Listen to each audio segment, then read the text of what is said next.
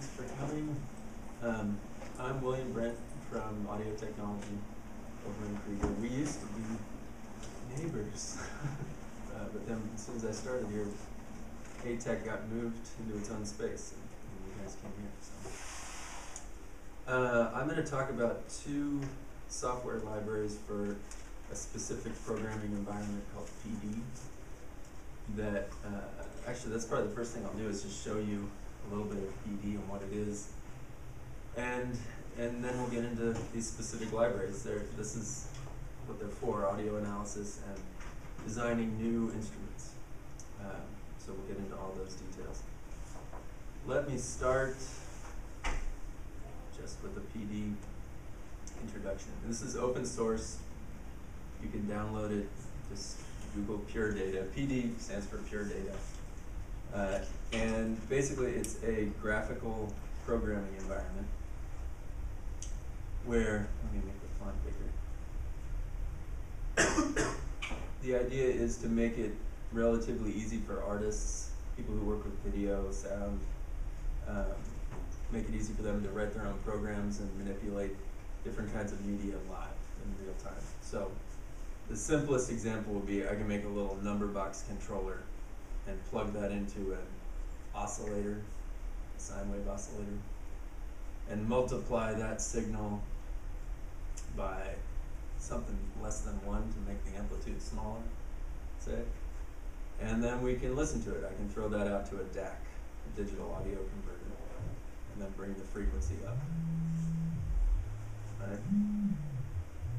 And you can do silly things like make a little metronome. Every 125 milliseconds we can make it change frequency. Pick a random frequency between 0 and 3000, say.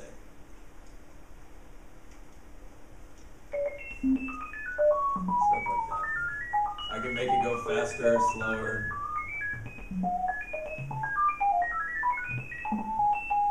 All that kind of stuff. So that's just waiting there. And you guys, how many are programmers? You mostly CS people. Okay. The cool thing is, and what we're about to get into, is you can write your own modules for this, right? Each one of these objects is just some C code. It's all written in straight C. So if you know how to write in C or C++, you can make your own stuff and other people use it. So it's sort of like a higher level environment. Just to bring the idea of video in, or graphics, slightly, I'm going to take, here's a microphone signal. I'm going to put an envelope follower on it. So there's the loudness of my microphone right now as I'm talking in dB, from 0 to 100 dB. So if we want to, say, make a little square, I'm not going to explain all of this stuff, but here's a little chain that makes a square. So I'll make a rendering window. I made a square, and I can change its color by sending messages to this color thing in RGB, right? So 100 would be a red square. But because we're in this live environment that has real-time audio and video integrated all in one place, I can take that same number, divide it by 100, say, and pop it in here. And so as I talk, I can make it more or less red. Or I could go grayscale by making the G and the B all follow. So pure white when I get really loud. Wow. Right. Stuff like that. So, and this is silly, right? But imagine what you can do with video and stuff. So you can take live video streams. You can have prepared clips of video images, stuff that you trigger based on instruments you're playing, based on whatever you want, a bunch of controllers, whatever the purpose may be. So that's PD in a nutshell. I really think all programmers should know about it because it's just a great open source project to contribute to, and you can probably make it do anything you want. So back to the ideas I'm talking about here. Timbre ID is the audio analysis library that I worked on. So basically just a bunch of modules that can analyze sound as it's happening in real time or non-real time. You could load pre-recorded sound and just shoot through it and analyze it in order to do all sorts of things. And that's what we'll talk about first. So there you go, that's what I just said. There are two kinds of objects in it. There are feature extraction ones. I mean, that's the audio analysis ones. Those are called, the result of that is called an audio feature. So feature extraction for audio. And then you have to deal with all that data that you extract. How can you accumulate it into a database and organize it, and then send new information in and try to classify it, or things like that. So those are the main two classes of objects. And I'm going to just show you a few example applications that I made that goes along with the library. You can download the library of objects, and then I also provide a set of PD programs that show you some things you could do with it, including everything you see here. We'll hear a vocoder and actually an automatic wah pedal kind of sound.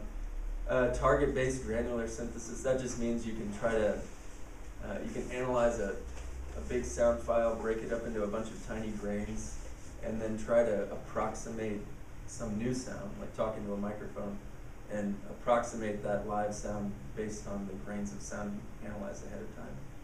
It'll make more sense later, maybe. You can identify instruments in real time. One of the first things I did with this was just to be able to identify different percussion instruments in real time as a performer was playing, because we wanted to do something where certain video will be triggered with certain instruments and stuff like that. So you can train it for instrument recognition.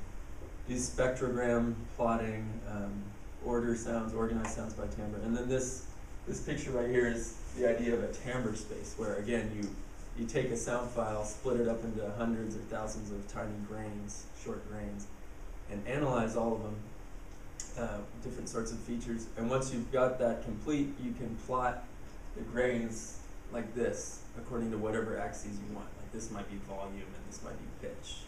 And then you can mouse over the grains and hear what they sound like and see how they all relate to each other. And, oh yeah, one more there, vowel identification. So you could, with a singer, you could distinguish whether they're making an ah, ee, oo sound and maybe do different things, audio effects or video, based on the vowel they're singing. So let me show you that in action. Here's the first thing. So this is a little patch. Everything in PD, the PD programs are called patches because you patch together stuff, right? So this patch just shows you all these audio features for any sound file you want. You can load whatever sound file. I've got a woman speaking here. Oops, it's muted. Turn it up. And this scrub bar lets me just move to any spot and even freeze her voice, right? So you can see the waveform at the bottom going by. The sounds as they appear to you are not only different from those that are really all that stuff, right? So I can go to any spot and see how these change. One thing you'll see right away is when someone's saying a vowel sound, the brightness of that sound, or how much high frequency content there is going to be pretty low. Like let's get that vowel sound going.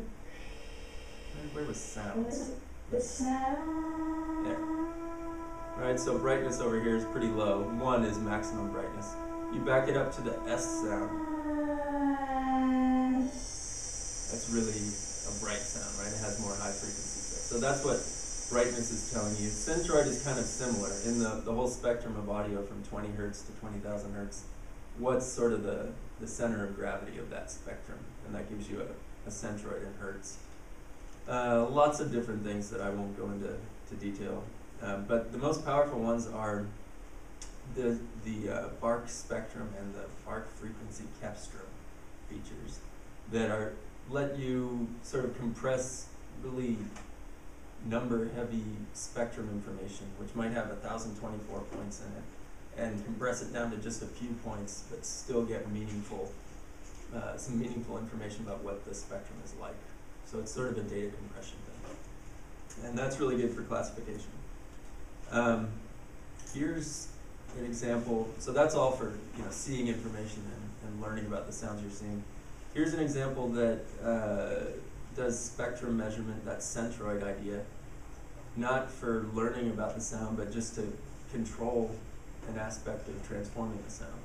So we've got this, why don't I disconnect the treated version? I've got this recording of a guitar that a student played last semester. So this is the read sound file object to just play that wave file. Now what I'm doing here, I'm going to break that connection and go back to the wah-wah version, is I'm playing that sound and then throwing it into the spectrum centroid analysis thing, finding what the centroid is, and using that to control the center frequency of a filter. So when you filter part of the sound and that has a moving center frequency, you can get that kind of wah effect. So instead of having to pedal with the wah, it sort of automatically responds to the sound of the guitar. Because when you pluck a note, it's really bright and it has a high centroid right during the pluck, but then it mellows out when it goes and becomes more sustained. So here's what this sounds like.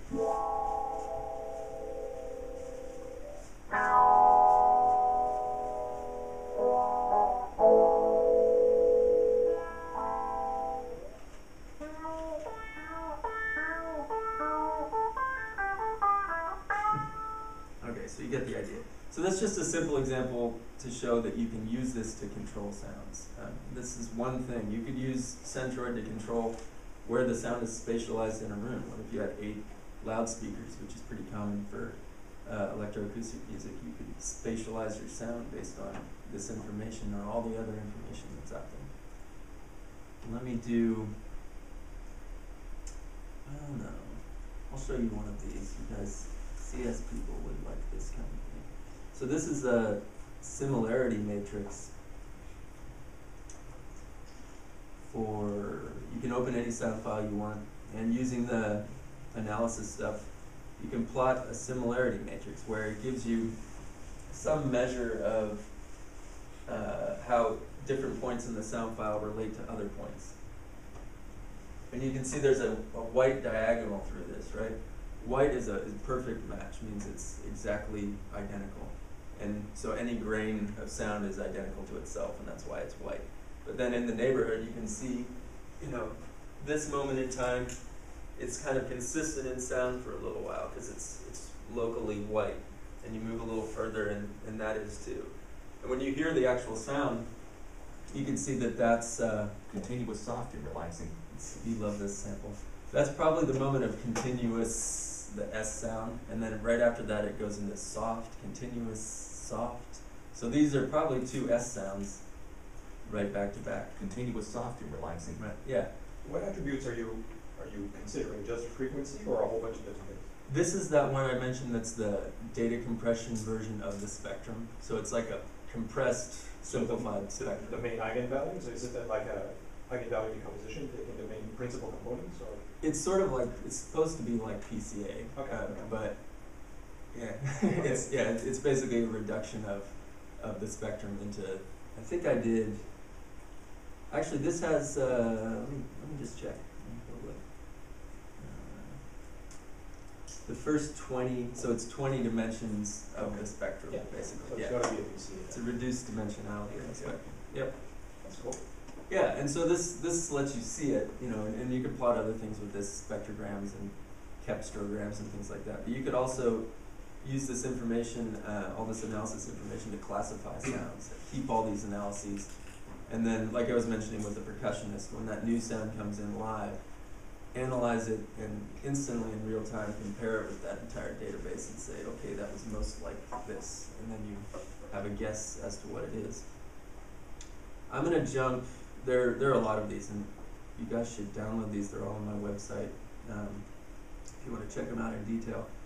But here's the one that's going to be the bridge into the instrument design stuff, which is that timbre space idea.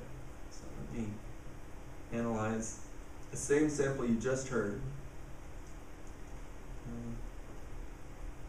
Here's the thing, I don't know if you can see.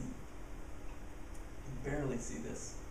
I could probably make the points bigger there. So here's a timbre space plot that I can mouse over. Each one of these grains of sound is a little, I think it's 46 milliseconds or something, right? So that sound, continuous, soft, and relaxing. These grains are all nearby each other in the space because they sound similar, right? Those don't sound that similar. You can kind of mouse around this little space. I'm going to analyze something different. How about I have 5 oboe samples?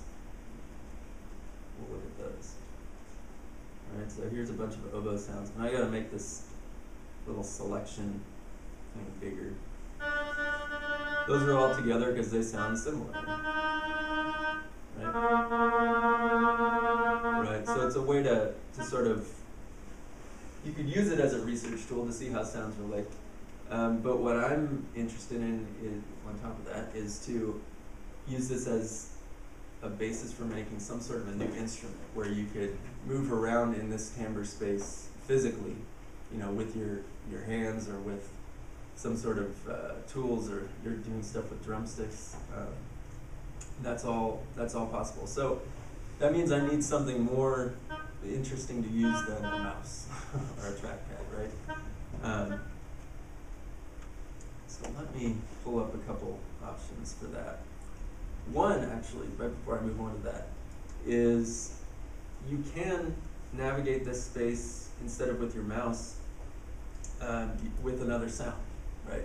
So if I continuously analyze someone playing an instrument, every snapshot that goes by, like every few milliseconds I take another snapshot, the result of that analysis is a position in 20-dimensional space. You know, here we're looking at 2 dimensions, right? But you can have 20 dimensions or 100 dimensions or whatever. And that analysis, as it's happening in real time, just constantly flying by, you can think of it like a cursor flying around in that 20D space. And whenever it gets close enough to one of these grains, it can play that sound. And so that's what I tried to do here with this bassist.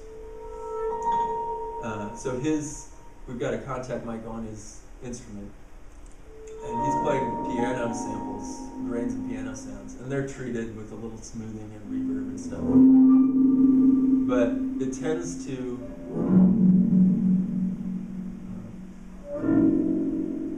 focus on the sustained part of the piano sounds. After here, you'll hear the attacks, right, when he goes to that high end, because it's bright enough. But then other low sounds, right, that's all piano resonance.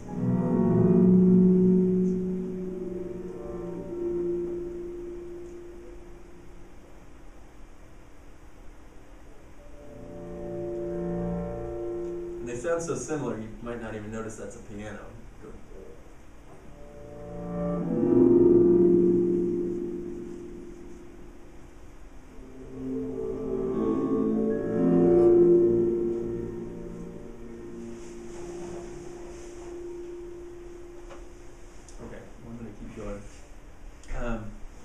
But I really like that idea, just because as a player, he got to know where different parts of his instrument cause different sound results coming back from the granular stuff. And there, as I said, you could hear that I did all sorts of other treatments to it, like little smoothing out and overlapping the grains, adding some reverb, little bits of pitch shifting and stuff like that.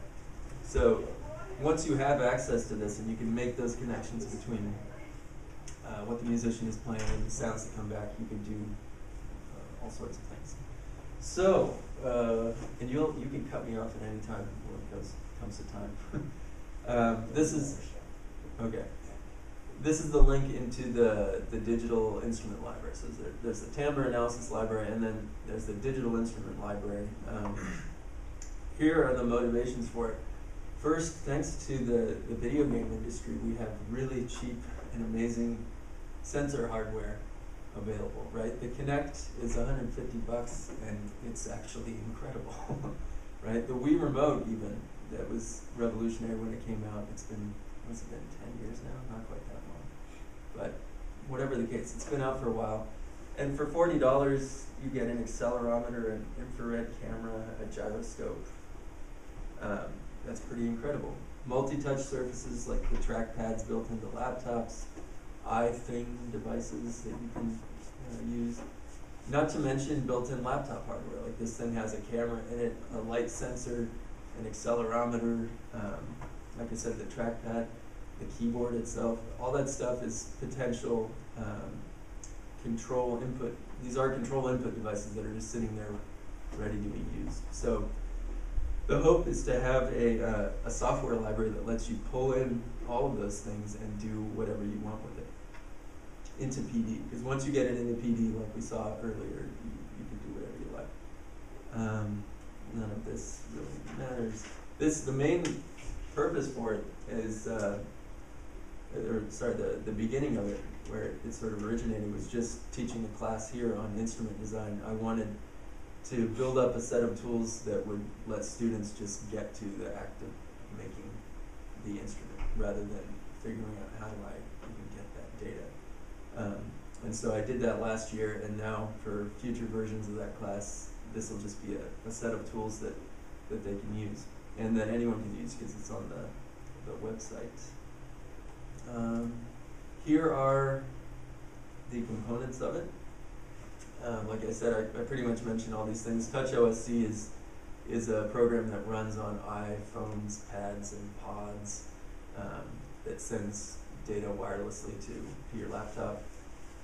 The infrared blob tracking, that's the thing I'm most interested in right now. And that's enabled by the PlayStation camera, that PS3i camera. It's $40. It's 125 frames a second, which is, like 5 years ago to get a camera that fast, you really had to pay a lot more money. And Reactivision is software that enables a project called the Reactable that we might not have time to get into. Skeleton is command line software, runs on any platform that gives you, it takes the Kinect sensor and gives you the joints of a skeleton. And it's multi-user too. So you can see that stuff there. Here's the first, show you this one. Here's that same timbre space that I was navigating with a mouse. Whoops. This is a bunch of speech grains, thousands of speech grains, and that's me sitting in my office. I put on these gloves that have reflective tape on them, same kind of thing you put on your mailbox so the cars don't run into it. And then the camera is watching me, and the camera is also shining a certain wavelength of infrared light at me. Are you guys all familiar with infrared blob tracking? So it's a standard thing used in computer animation.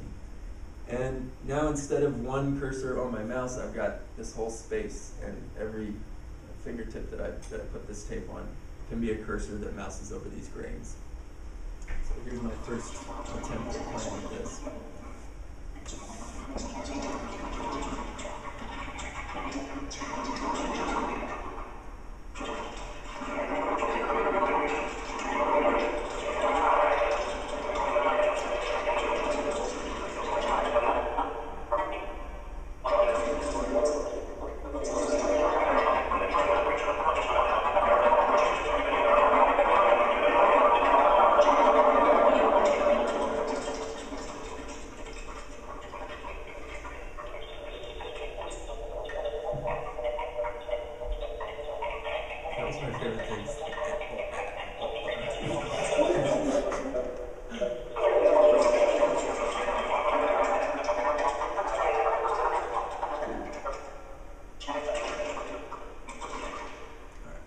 So that's one thing. That's just the first thing I tried, right? And it already was really fun.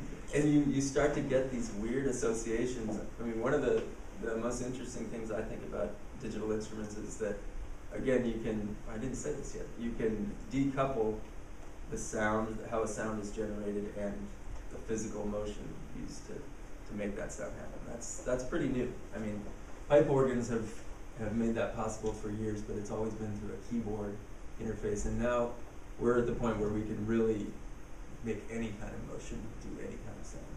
And like I was saying, I really got a feeling of this pinching, making this kind of sound, and you even kind of sympathetically start to mouth the words, as you're doing it.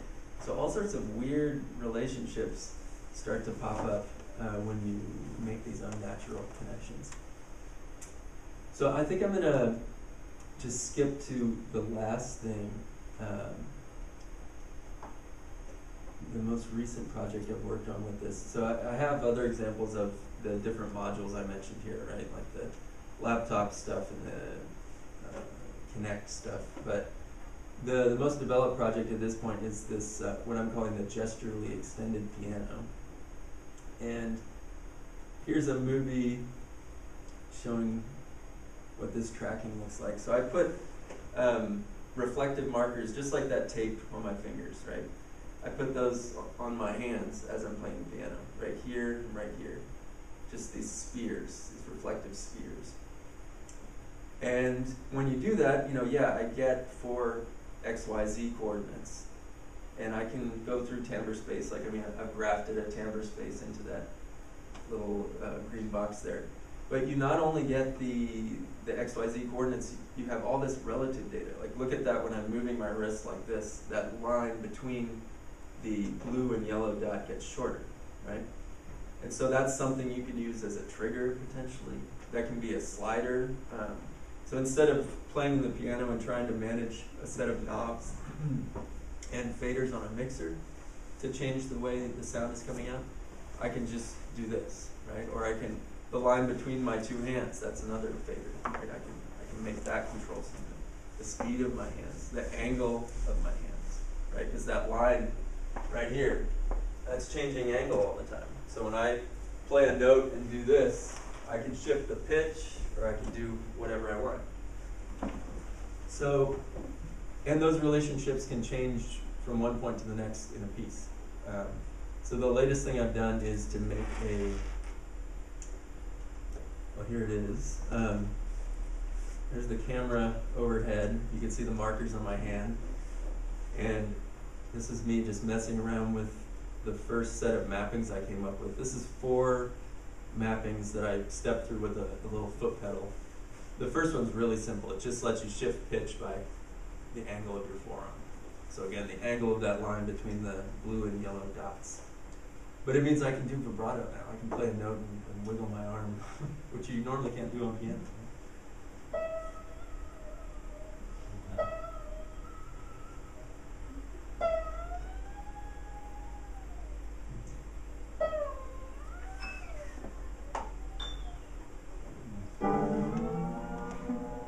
It's a really weird feeling.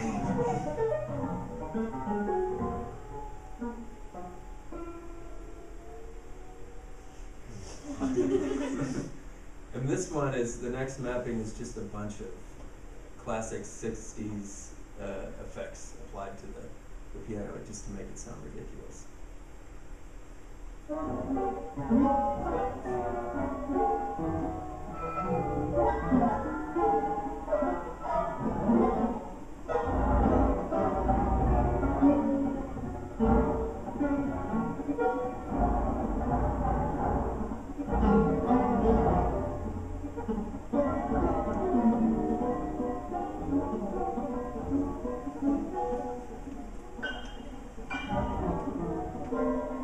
And the next one is a timbre space, so you can imagine just a bunch of grains scattered all over the playing area. And this is about 5 minutes of percussion samples.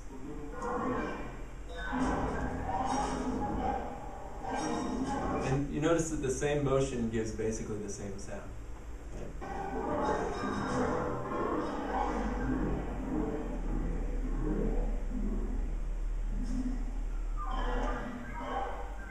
Not really doing much with it.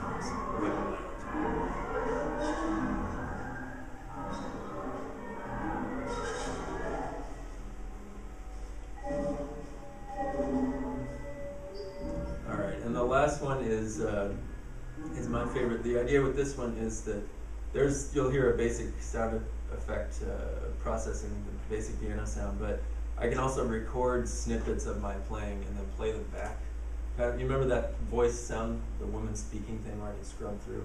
Same idea, except I can on the fly click my wrist, it's this wrist, to start recording, play something into it, and then scrub through that sound by just moving my arms across like this. Right? And then as I'm scrubbing through, when I stretch my arms apart, that line between these two, that can be used to pitch shift that frozen scrub sound. Oh, and this hand is pitch shifting too. You'll see this.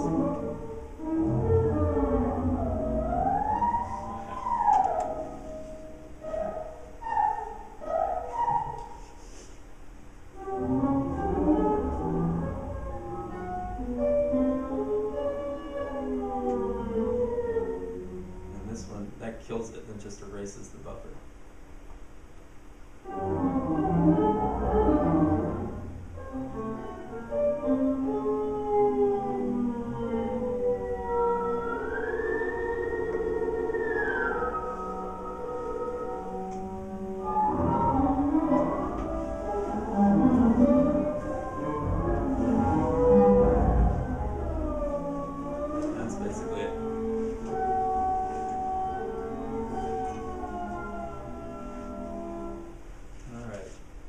So that's something I'm just going to be working with all summer and into the fall, trying to make a specific piece, right? So I can write a notated piece in the regular way a piano score is notated, but with this extra information about how your arms should be moving as you're playing certain notes, and then get a really specific, real-time transformed sound kind of electroacoustic piece.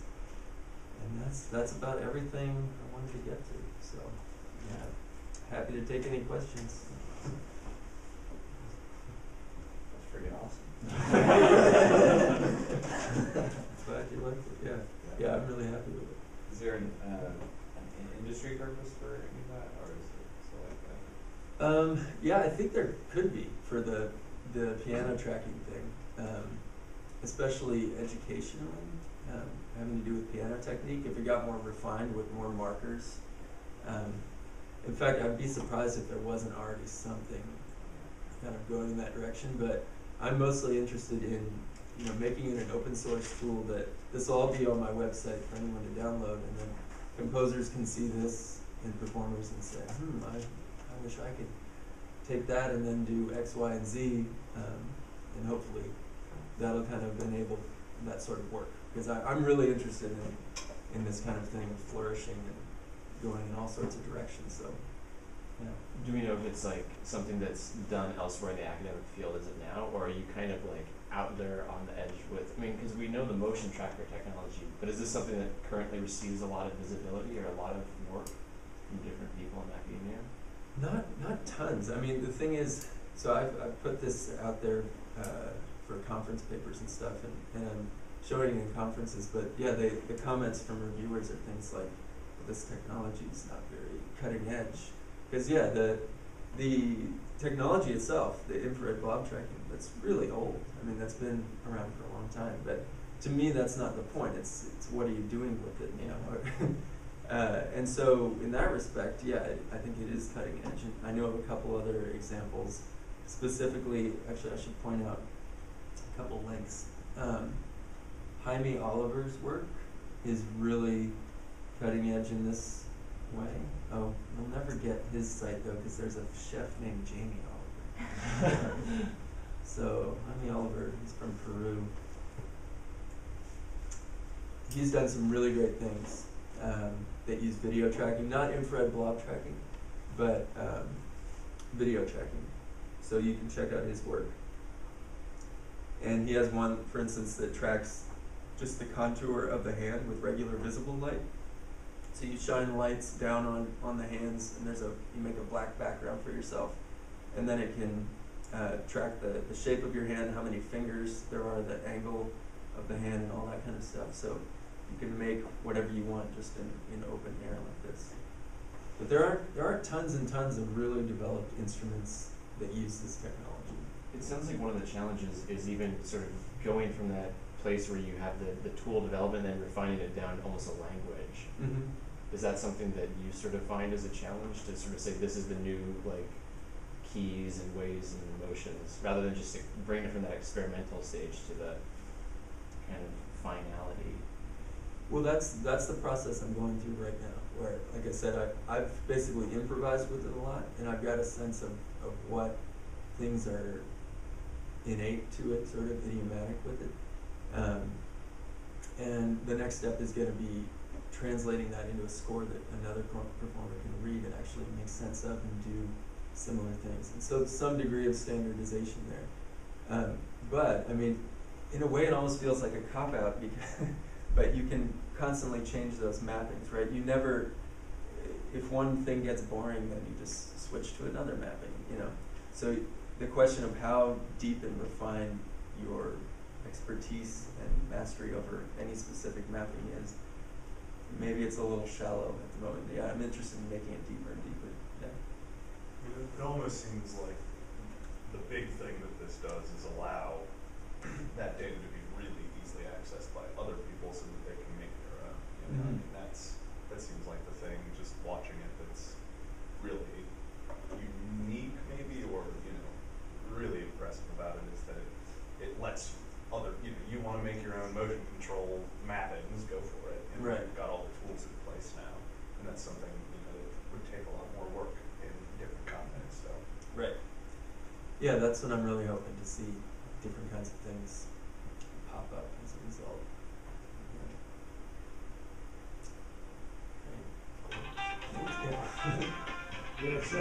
Just a comment on something that I find fascinating.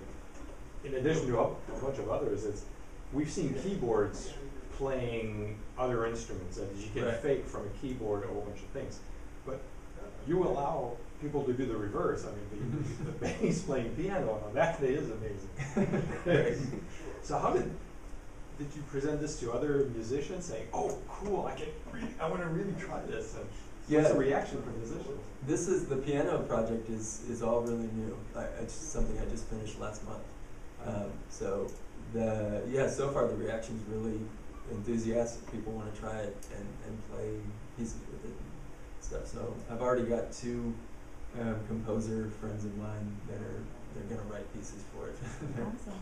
They're on board whole hog. So yeah, definitely enthusiasm to give it a shot. Yeah. And I tried to design it with that in mind, because again the hardware is cheap. There's only one camera. What you have to wear as a performer, there's no power issues, no batteries or no wires or anything. You do have to attach those markers, but otherwise you don't even really know it's there. So it is really portable, that you can just show up and install it on any given piano and do it. So it's travelable and portable in that way. Yeah. Let me just, maybe as a last thing, point you to my website. It's just myname.com. So if you want to download any of the stuff that I talked about, go here. And it also has links to PD, which everybody should check out. Right here. It's not very well labeled, but this is the link to PD. You can Google pure data, of course. So yeah, anything that you'd like to download that you've seen today, you can get here. So that's about it. Awesome. Thanks, one. Yeah.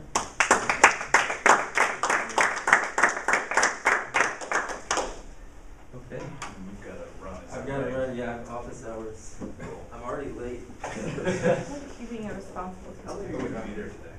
I'm out at 3:30. Cool. So you'll have some time if I start by like 1:30. Give it a shot. I'm sure you'll have people, but I just want to show you what I'm working on real quick. I woke up Just make sure. I'm I'm about to start putting it all into one big package and organizing it and stuff. Right. So I want to make sure I'm on the right track. Very talented. Yeah, come on by. We'll check it out. You said December? They know where to find you, right? Put a note. I don't know. He doesn't care. I think we said. I think we just delivered I should that. probably. No, you're fine. Dr. Black also, this card. I'm looking forward to that. I actually do just apologize to you. Okay. Just like go through it, see what your you're talk, so. Okay, well, I have trouble. just done it past that. Okay. I can walk through the meeting. Yeah. I know, you had to jump in the other day. Do you have anything after this? Yeah. It's like a Definitely work on that. That's actually, that's a really funny. Walk, and I gotta go on that. that. Oh, Go okay. home and make sure I present. This is the first time I'll be meeting this guy, and he's the guy that Yeah. signs the checks. So. Yeah.